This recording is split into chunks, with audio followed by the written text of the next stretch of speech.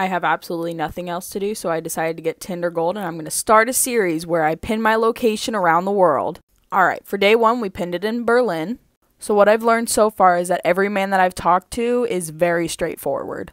There is no beating around the bush, and a lot of the messages I can't even post on here. But I mean, like, do you see these men? Like, you can't even be mad. And some of these look fake, but like, people like this guy, he's already followed me on Instagram, and he has all beautiful pictures. Like, really, come on. There's not really much else to say, but they're beautiful. Also, another thing I've learned from guys in Berlin is that they message constantly. They have absolutely no shame in double messaging, triple messaging, or quadruple messaging. So overall rating, I would give Berlin a 7 out of 10. Super attractive men, but way too straightforward. I'm now taking suggestions for where else I should pin my location, so like for part 2.